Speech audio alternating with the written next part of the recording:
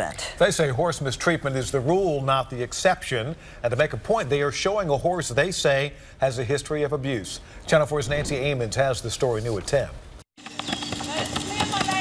This is Jen's Ice Glimmer, seen in a video when he was offered for sale July 19th.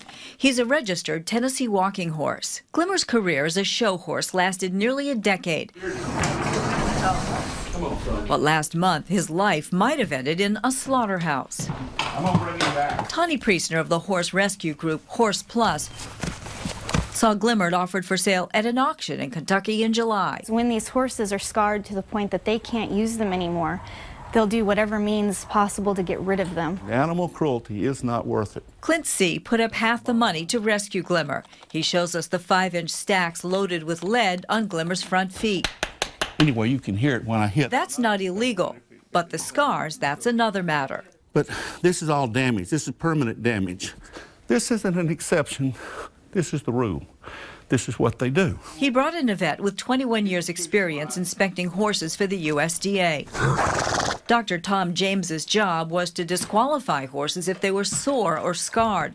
Some trainers use caustic chemicals or heavy chains to try to exaggerate the horse's gait. What I'm seeing is a horse that's scarred, and it's visible right here. A little ridge, thickened hard tissue, scar tissue, no hair on it. There it is. USDA records show that Glimmer was rejected from a Murfreesboro competition in 2013 for soring. His trainer and owner were written tickets. This isn't a horse that's a rare thing that happens in this industry.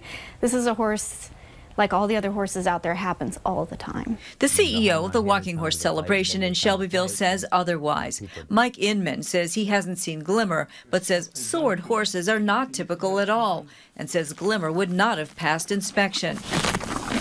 Glimmer's rescuers think that's exactly why he was on the auction block. That's not okay. An animal should never have to suffer to have a ribbon. I contacted Tim Brown. He's the man who offered Glimmer for sale in that Craigslist ad before the horse ended up at an auction. He said he had no comment. Now, where Glimmer will live next hasn't been decided yet. The first plans are to remove those 5-inch stacks, which the seller said he'd worn almost all of his life. Demetria? Nancy, thank you.